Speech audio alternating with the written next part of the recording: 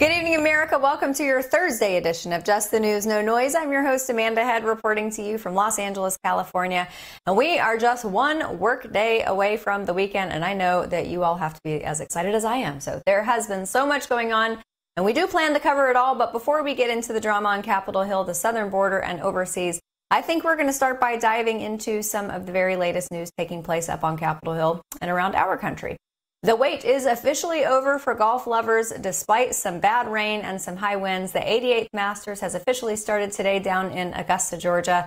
The four-day event will include pros like Tiger Woods, Scottie Scheffler, Brooks Koepka, Dustin Johnson, and last year's winner, Jon Rahm. And don't think that this is all for fun and games. While the tradition began with an original prize pot of just $1,500 and some bragging rights back in 1934, this year, the top golfers are competing for a purse of an expected $18 million. After reading figures like that, it makes me think that I should have ditched my degree and focused on my swing, like I have a swing. Now, in some other culture and sports-related news, Pro Football Hall of Fame member, author of the very controversial book, If I Did It, Confessions of the Killer, and the one-time owner of a white Ford Bronco, O.J. Simpson, has died. In a post on O.J.'s X account, the Simpson family announced he died yesterday after a battle with cancer. The former Buffalo Bills and San Francisco 49ers star was just 76 years old. Meanwhile, up on Capitol Hill, two major events unfolding in both the House and Senate chambers after the TikTok divestment legislation passed overwhelmingly with bipartisan support in the House. Well, it has since stalled out in the Senate, at least for now. Washington Senator Maria Cantwell criticized that the bill would force TikTok's parent company to divest ownership of the popular social media platform due to their ties with the CCP. Cantwell, she chairs the Senate Commerce Committee, which would have jurisdiction over the House-passed bill if Senate Majority Leader Chuck Schumer refers it to the committee. Now, meanwhile, before the House Judiciary Committee on the Constitution and Limited Government, two of our nation's longtime investigative reporters urged lawmakers to protect journalists from federal government efforts compelling them to disclose their sources. Former CBS reporters Catherine Herridge and Cheryl Atkinson both testified in favor of the Protect Reporters from Exploitative State Spying Act, which would prohibit the federal government from compelling a journalist or telecommunications firm from disclosing protected information unless it is to prevent terrorism or imminent violence. And while Herridge was surprisingly fired from CBS months ago, she was held in civil contempt by a U.S. District Court for refusing to disclose sources from a series of 2017 stories she wrote about a Chinese-American scientist who was investigated by the FBI. So she's appealing that judge's decision now. And on another note, please do not forget that Uncle Sam wants to get paid as soon as the start of next week. That's right, Monday is tax day. And while many Americans have a very hard time believing how much of their hard-earned money the federal government demands of them, the bigwigs in Washington somehow still manage to spend far more than they take in. And unfortunately, the problem only seems to be getting worse. According to a bipartisan policy center analysis of U.S. Treasury data through February 2024, the government is running a cumulative deficit of $830 billion so far just in this fiscal year. The analysis reported that revenues were $1.9 trillion through February, an increase of 7% compared to fiscal year 2023. And my first guest tonight is one of the few elected officials who is expressing any concern over this excessive spending of taxpayer dollars. He's a congressman representing the great state of Oklahoma and member of the Homeland Security Committee. Josh Brecheen joins us now. Congressman, thank you so much for being here. Thank you, Amanda. Thanks for highlighting our fiscal issues.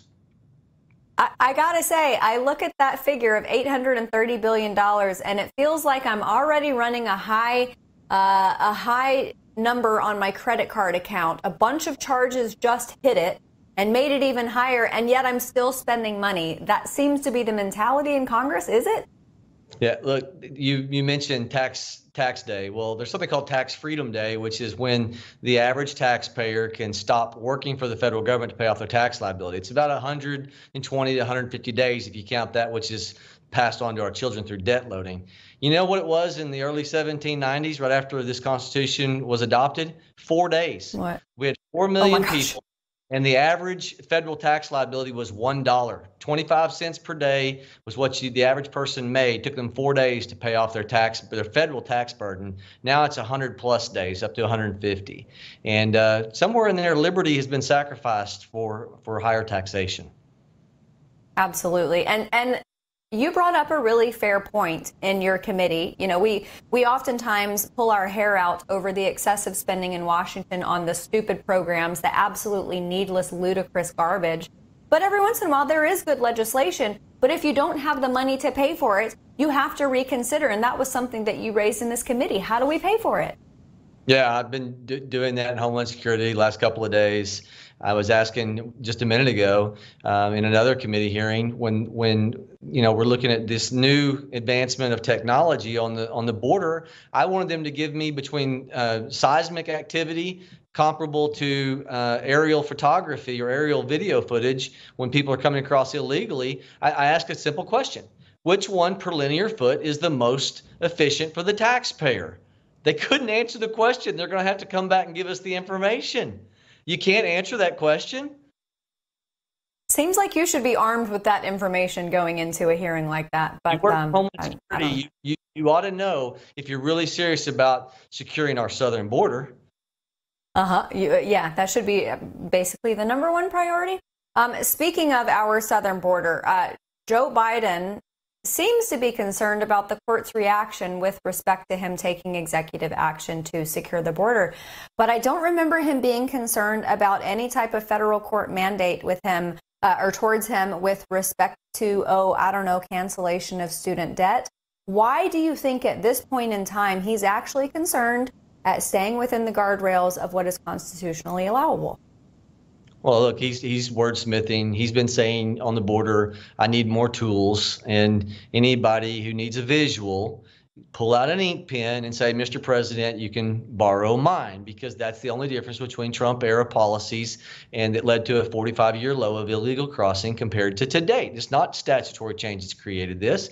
It's what he's done by executive orders, undermining parole, what the law says, undermining what asylum is, and stopping 200-mile border wall that was allocated and appropriated by Congress.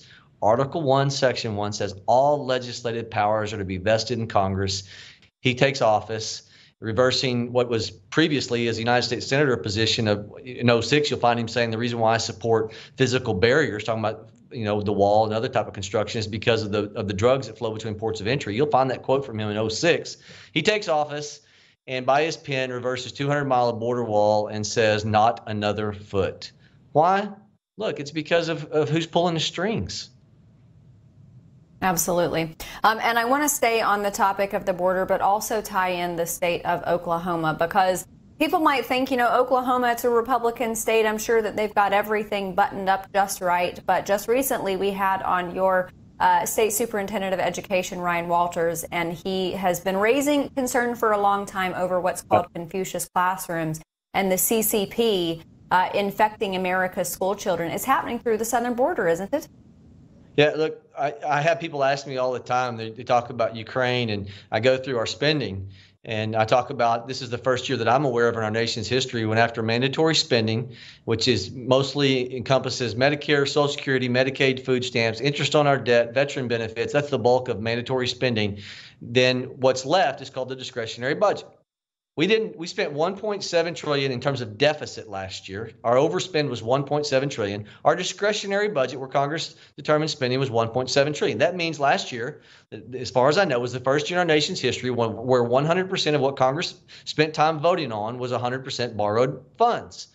And when people ask me about more allocation to Ukraine, what are you willing to sacrifice? What are you willing to give up? Because we're playing with monopoly money these days, and no one, unlike the World War II generation, where they took us to the height of 100% debt to GDP ratio, which is where we find ourselves today. The difference between the sacrificing mentality back then and today was they took it from 100% back to 23% by the 1970s. They fought the war, then they sacrificed to pay off the war they fought. We're in peacetime, and we're overspending. And there's no sacrificing mentality in this country, and we are headed towards hyperinflation, my great fear, within 10 years. And so for all who want to spend on Ukraine, I tell them economic security is our national security. China is looking from the outside, watching us, And they are waiting for us to have the demise from within. There's an old African proverb: if there's no enemy on the inside, the enemy on the outside can do you no harm. There's even people that have been in very high positions of military influence in China have written manifestos talking about how they want to take us from within. Yeah, it's terrifying. And you talk about monopoly money. And so I want to ask you about inflation. We've got these new numbers out. Groceries are up 21%, but 19.4% and 18.6% as far as CPI and inflation. Basically, both numbers flirting with 20%. And I don't think that's the ceiling. Do you? Oh, no. Look, the gravity of 100% borrowed funds, where Congress spends the entirety of the year debating borrowed funds. And we just had a bill on the floor that's providing more money towards sea turtles. Look, I'm sorry, but the days of that type of insanity are over if we're going to secure the blessing of liberty for our kids, for our posterity. And you look at the votes. I mean, I look at the board and I love my colleagues, but I just want to say, have you looked at our financial situation? Do you understand we can't continue what we've done for the last 40 years to a greater level than any other time in our history, where we look at that stuff and go, yeah, it's wasteful. Yeah, but we'll Scarlett O'Hara, we'll think about that tomorrow. You better start thinking about it today. Absolutely. So yesterday, Wednesday, yes, FISA 702, the renewal of it failed. What do you think is the fate of it going forward?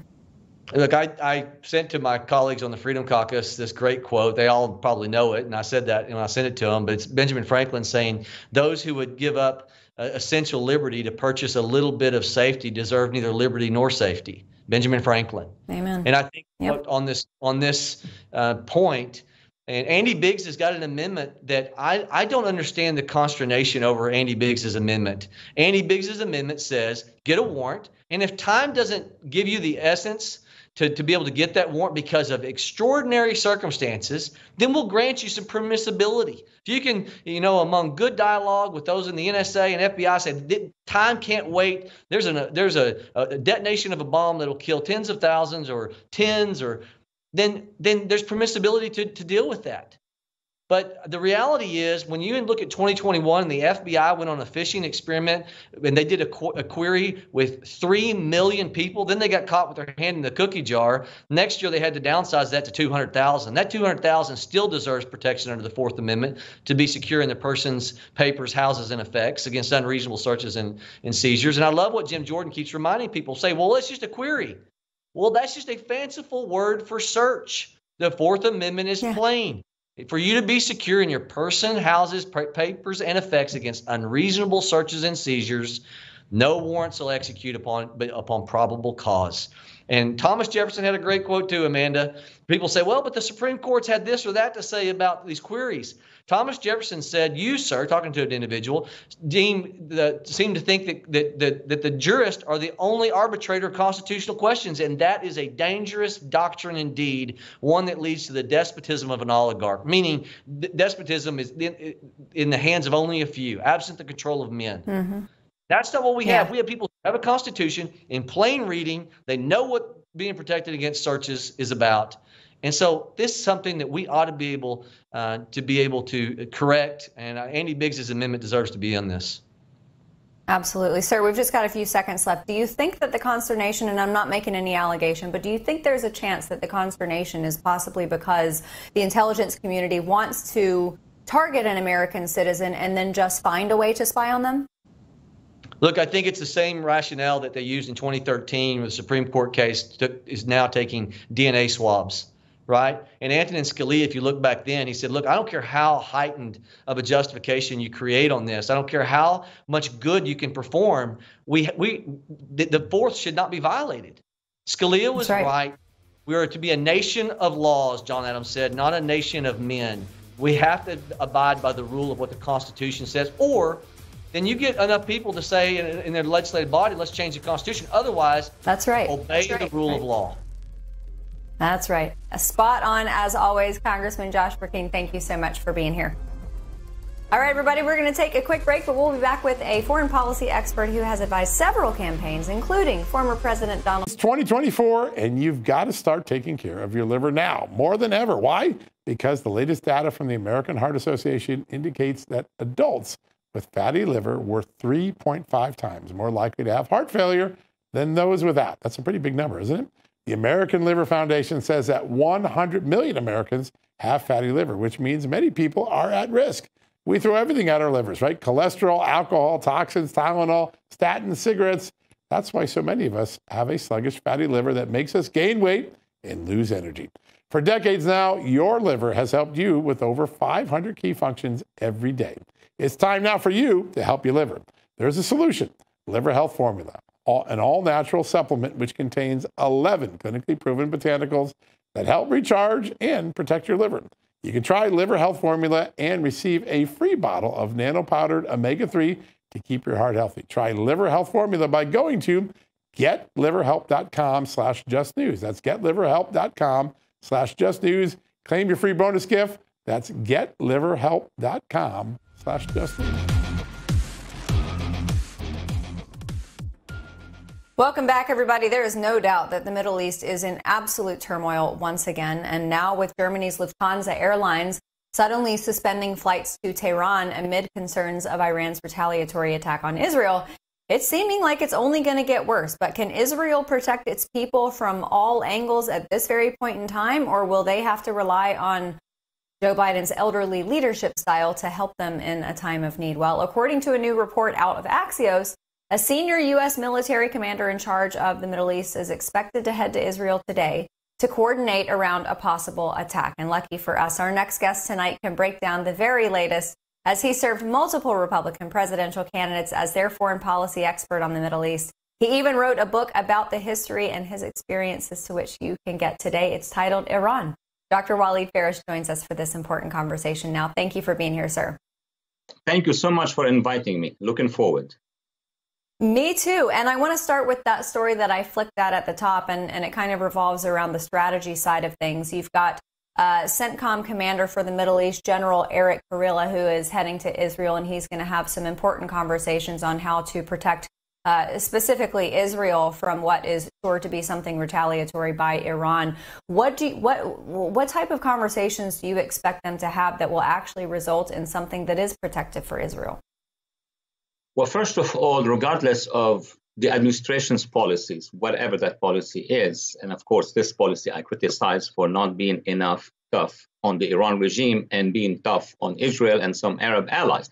Aside from that, technically speaking, our military and the Israeli military are bound with a strategy which is not to allow any rogue state to have nuclear arms and weapons and use them, and use also ballistic missiles. So at least there is an understanding that if the Iran regime is going to massively use 1 or 2 waves of long-range missiles to hit the heartland of Israel, the United States, regardless of our politics, will be standing with Israel, will extend with whatever assets we have in the region, this kind of umbrella, this kind of dome that Israel uses with Gaza. It uses also with, from southern Lebanon and within its own borders. But if Iran's regime wants to launch its big ones, meaning the long-range missiles, ballistic missiles across Iran, Iraq, Jordan, most likely, or Syria, maybe Lebanon, then the help of the United States is needed. Why? Because if the U.S. won't help Israel, there will be damages in Israel. There will be many victims. It will force the Israelis to go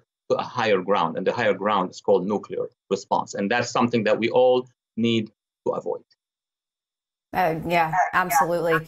I wanted to ask you, though, and I feel like you are the perfect person to ask this because you know the history of Iran. You have seen regime change. You've seen the styles of different leaders in Iran. As you look at this regime in particular and the retaliation that they are most assuredly going to attempt against Israel, does it stop at Israel? Because I'm hearing a lot of death to America chants around the United States. And I've got to admit, I'm a little worried that we're in their crosshairs, too. We have always been. Actually, the attacks against U.S. targets were before the attacks on Israel. Remember 1982 and 83. when Iran-backed Hezbollah forces attacked our Marines and killed hundreds of them in Beirut, and of course in Africa and in Saudi Arabia, elsewhere, and their leadership calls America, the calls for death to America. So there is an Iran regime, America as a nation, war and confrontation. Their militias, including in Lebanon with Hezbollah, and most recently, the Houthis in Yemen, their slogan, you can read it everywhere, Al-Mawtu li America, the death to America. So there's no question that the Iran-led web of militias targets America. But that's the big Satan. But there is a small Satan, which is called Israel. And their priority now, all these militias, Hezbollah, Syrian militias, Iraqi PMF militias, all the way down to Yemen, they are targeting Israel. So if you ask me, how are they cooking this counter-reaction? I would say they are marrying time with capability of reactions. The more we head towards our elections, the less likely any leader is going to wage war. We'll do some things, but that's how the Iranian leadership is thinking. So probably it's going to be more into the summer where things get hot in general and politically in America. Number two, with regard to Israel, of course, Iran is waiting the results of the Battle of Gaza as long as there is Rafah standing. That's the last enclave for Hamas. And as long as, what you have just said, there is a political power in America is trying to get to a ceasefire. A ceasefire means let Hamas survive. And as long as Israel is busy there, I think the Iranians will give it the time. But once that is done, once Israel dismantles Hamas, everything is open. Sir, on the issue of a ceasefire, I think that a ceasefire would only be a ceasefire on the part of Israel if that were ever to be something that they came to terms with. I think it would be a ceasefire in name only for Hamas and its proxies. And I think that this past weekend was a perfect example. On Sunday, you had the IDF pulling all of their ground troops from the southern portion of the Gaza Strip, and within hours, shots fired back into Israel. It kind of seems like a microcosm of a potential ceasefire, doesn't it? Oh, absolutely. The ceasefire of jihadists is linked to what they need. If they need to rearm, if they need to replenish, if they need to prepare an operation, ceasefire. And then you have thousands of uneducated, uninformed, misinformed people here in the West, specifically in the United States, who are chanting on the streets, ceasefire, ceasefire. They don't know what they're talking about. This is a tactical mode by Hamas and other jihadists so that they could have, the upper hand on the battlefield. I was born and raised in Lebanon, and it was during the war of Lebanon. I have witnessed about 105 ceasefires between the various factions, including those who became the ally of the Iran regime and before them the PLO at the time. So ceasefires are not that easy, are not that well respected as in other wars. And that could be a problem for Israel and eventually not just Israel. If Hamas is left without being dismantled, their next target is going to be Egypt. Jordan, they already started in Jordan a few weeks ago. They want to bring down the regime in Jordan, the government, and they may expand all the way to the Gulf. So a ceasefire before dismantling Hamas and that's another point, finding with the help of the Abraham Accord members an alternative to Hamas in Gaza, that would be the biggest mistake of the century. Dr. Phares, President Trump has relied on you for your wisdom with respect to Middle East policy. And if he should win the election in November, I think that a lot of things would change with respect to foreign policy. But what do you think a Trump 2.0 policy on Iran would look like? That is predictable. Not only we spoke about it in the early part, but his achievements in terms of basically withdrawing from the Iran deal. That was the most powerful decision made by the Trump administration. And I believe as a historian, not as a political observer here, is one of the major reasons why he was fought with this ferocious pressure is because of the interest of the Iran deal. The Iran deal has to do with hundreds of billions of dollars. When he put an end to that, look at what happened to him. The opposition, both international and domestic, grown to the 100%. So he will make sure that the Iran deal is not going to go through. Second, he put the Iranian Revolutionary Guard on the terror list, something that almost nobody in the region or in the world have done, and he's done it. And that also was the second reason for why he was opposed in foreign policy in the United States. But that led to one thing that nobody has achieved before. It's the Abraham Accord, to have an alliance, a cooperation between Israel, the UAE, Bahrain, and then Sudan and Morocco, and even it would have engulfed all the other countries. That's an achievement that wouldn't have been possible had he had not changed U.S. policy towards Iran. And that's a credit to him. I think that's spot on. Sir, before we let you go, tell everybody where they can find out more about your book, Iran. The easiest thing for all my resources, including my book, is at Walid Phares. That's social media, of course, for the book, all the resources online, including Amazon.com. And thank you again for inviting me for this wonderful conversation. Absolutely. Dr. Phares, you are irreplaceable, especially on these issues. And unfortunately, I think that this conversation is going to continue throughout the summer. And I don't know what the resolution is going to be, but I know that we're going to rely on you for the wisdom.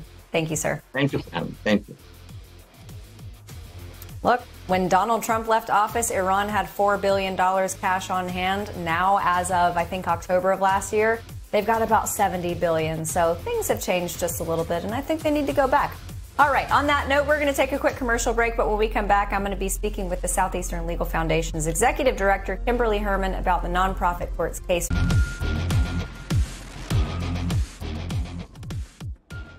Welcome back, everybody. When many Americans hear about DEI today, they often think about missed opportunities like job offers, promotions, college admissions, or scholarship opportunities that filter candidates through the lens of gender or race.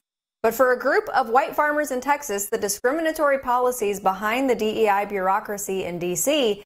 is preventing them from getting much-needed disaster and pandemic aid from the USDA. The federal agency is using race, gender, or other socially disadvantaged traits to determine who gets financial assistance and how much. That's the claim of the farmers who have asked a federal judge to issue an emergency injunction to stop these practices on the basis that they are, unconstitutional. Our next guest leads the nonprofit that is representing these farmers in court. Kimberly Herman is the executive director for the Southeastern Legal Foundation. Kimberly, great to have you back on the show. Great to be with you.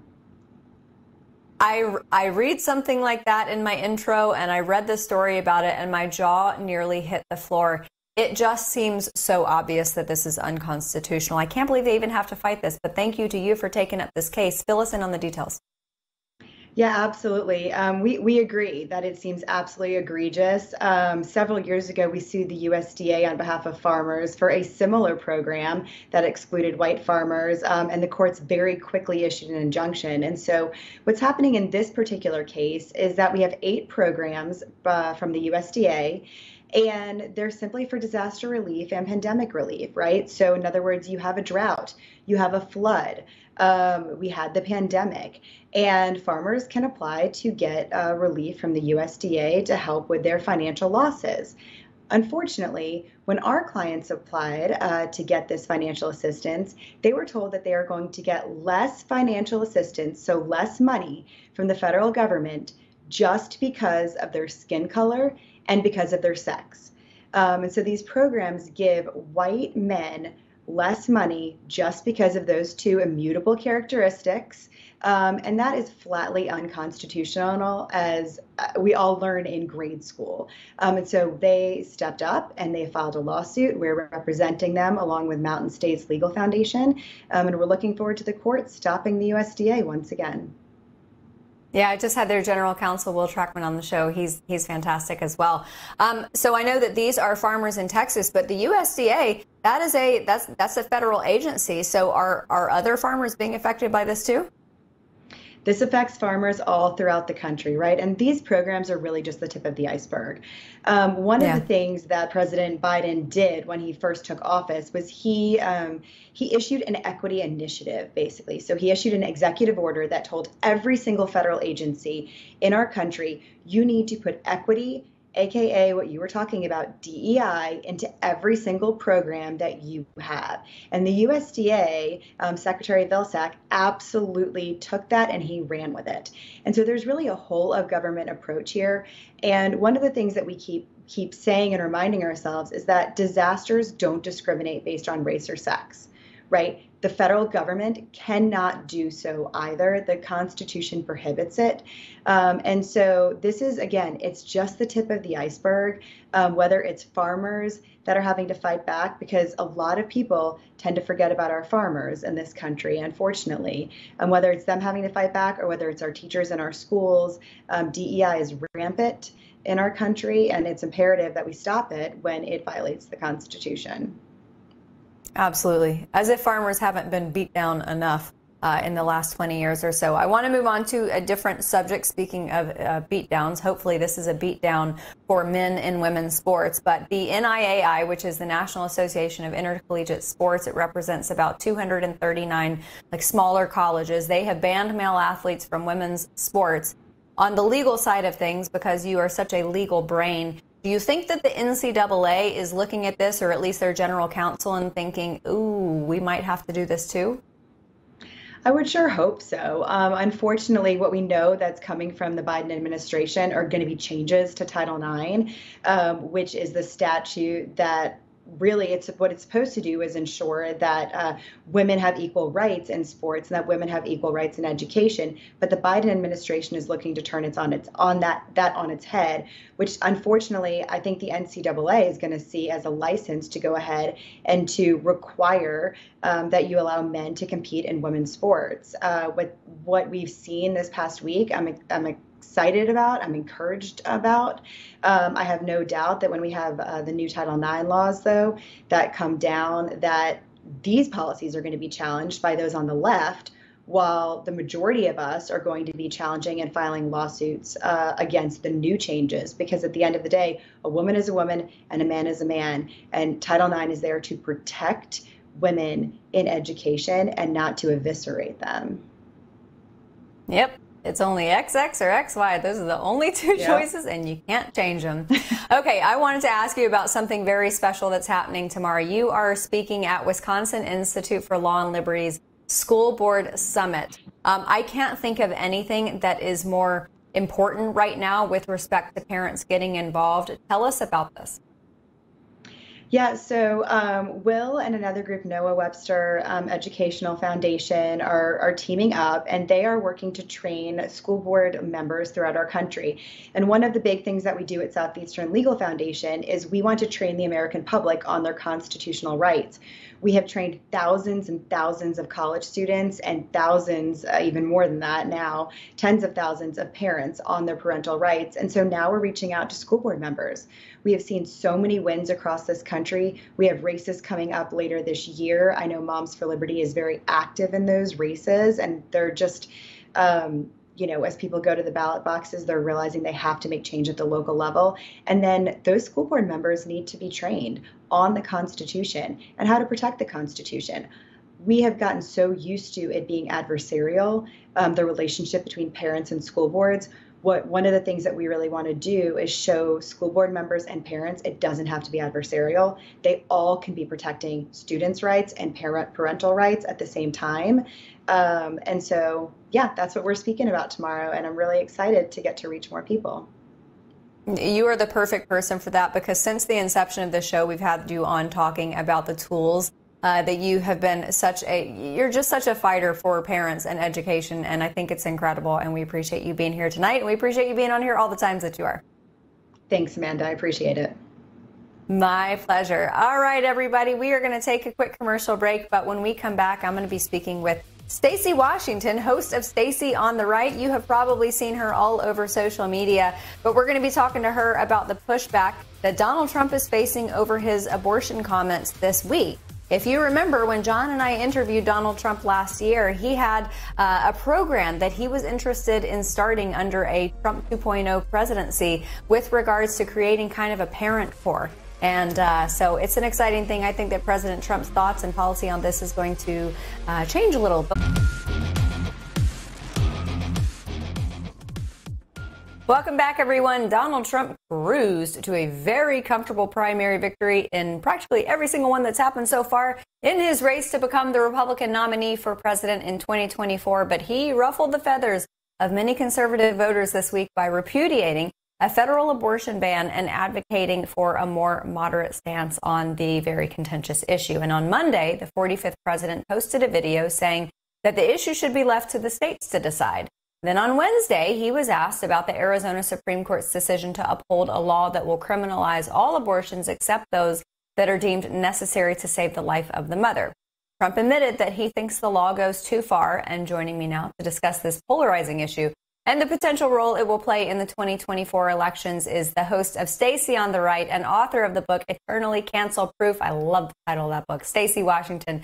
Stacey, thanks so much for joining me. Amanda, it's so good to be with you, and especially on this topic. I know that anyone can talk about anything. I don't play identity politics, but sometimes it is more powerful to hear women discuss an issue like this. So, yeah, it's important. Yeah, it is. And I think, for us ladies talking about it, if there's someone watching who has a differing opinion from what we have, it's a little bit more palatable to hear it from another woman, because oftentimes I think they feel like if it's coming from a man, that they have a certain feeling about that. So I want to start with just what your thoughts were about President Trump's video. Well, so first of all, this isn't a moderation away from any previous Republican Party standpoint on abortion. We have always said that in certain instances, you have health of the mother, you have rape, and you have incest. And while we would prefer to have a pro-life perspective that is 100% of the time, never ever having any abortions, the reality is that we take the hill that's in front of us. I use battle metaphors because I'm a former Air Force active duty service member. I shot marksmen on active duty, so I really believe in that kind of imagery. It can be very inspiring and also illustrative. And so here we are. We have a huge war. We had a wartime victory. That was Dobbs. And the Democrats have mobilized against the Dobbs victory to try to take back the states one by one. And they've had 7 victories. And so President Trump, in the lay of the land for 2024, is trying to take back some of that ground by moderating on the stance based on the polling, still a pro-life position, but acknowledging that we're losing ground. And if we don't make a change, we will continue to lose ground. And so for people who don't like President Trump's stance, if you're on the right and you're saying, look, I don't agree with health of the mother, incest, rape, those exceptions are really misnomers. Okay, I got you. Open up your wallet, because Mackenzie Bezos gave Planned Parenthood $275 million. And so the pro-life movement is behind on fundraising. We're raising money hand over fist, but still not enough to counteract that money that Mackenzie Bezos donated. So donate, knock doors, talk to your friends and neighbors about why you're pro-life, share the true issues of this election, which have nothing to do with abortion, and support our nominee. The presumptive nominee is President Trump, because it's between Biden and the Democrats and Trump and the Republicans. And no matter who they run, whether it's Biden or Michelle Obama or any other Democrat, the party platform remains the same. It's pro-abortion. All of their policies lead back to abortion.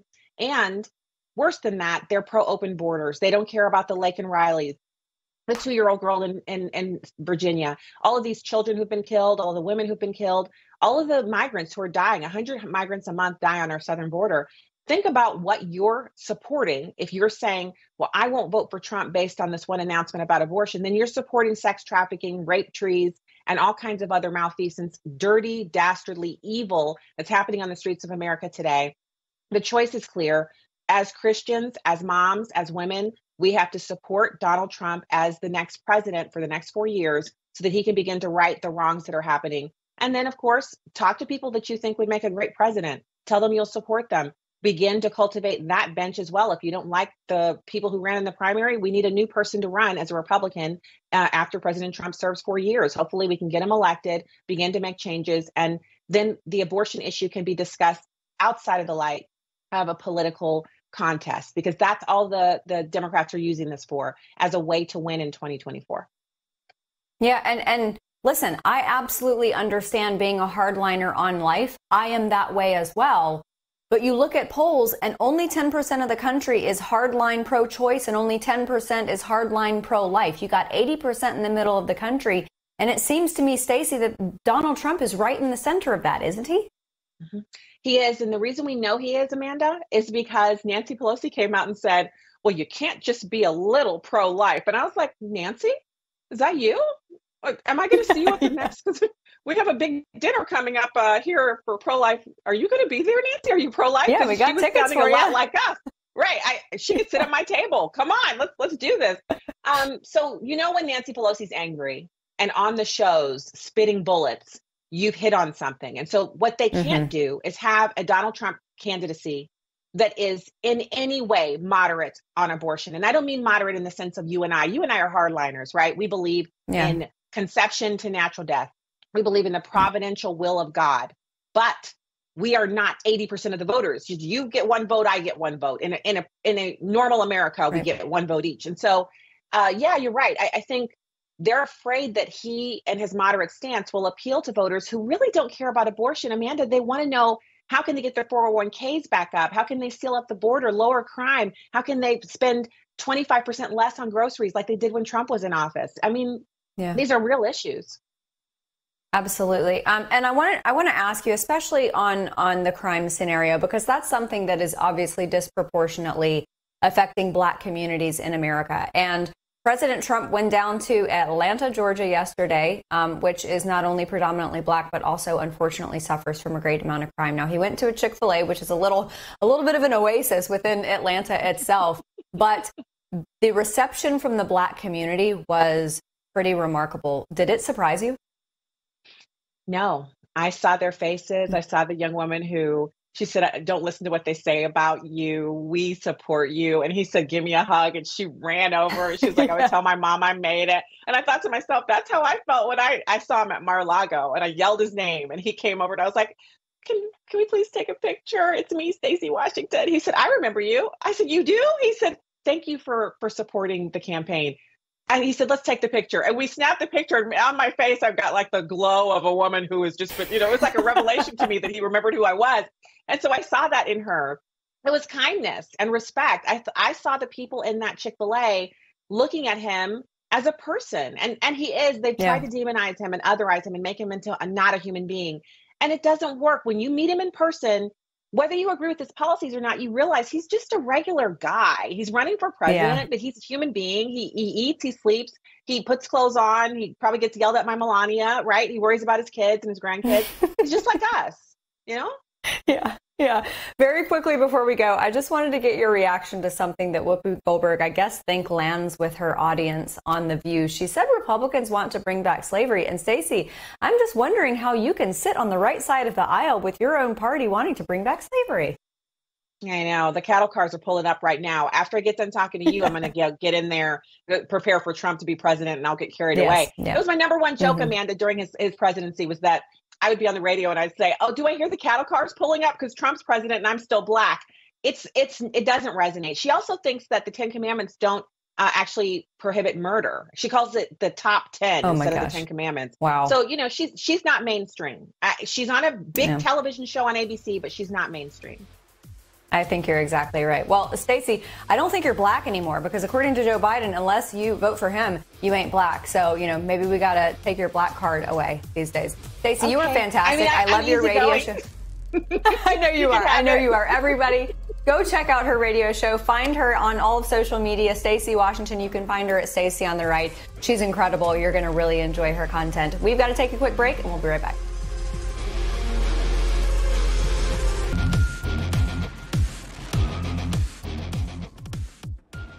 Welcome back, everybody. Just hours before yesterday's House vote on reauthorizing the Foreign Intelligence Surveillance Act, better known as FISA, former President Donald Trump posted a call to kill the legislation on his Truth Social account, writing, "Kill FISA. It was illegally used against me and many others."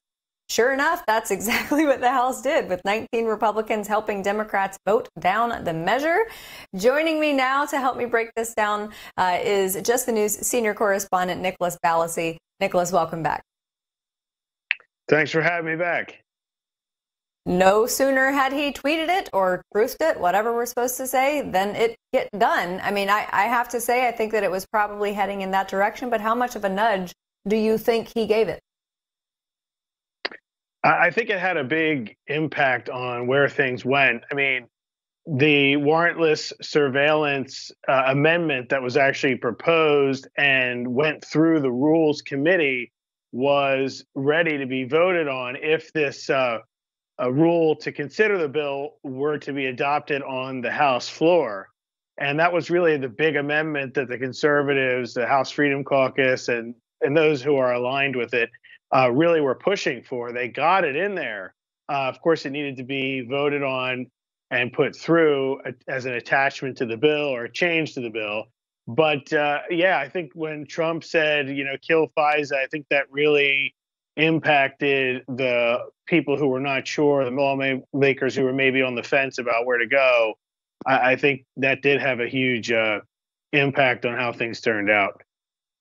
Yeah, I think so too. And if it were up to me, FISA would go away absolutely completely. I think that considering, I think it was the article that John published on Just the News, 278,000 times that it had been abused against the American citizens. I think a lot of Americans feel like it probably should go away.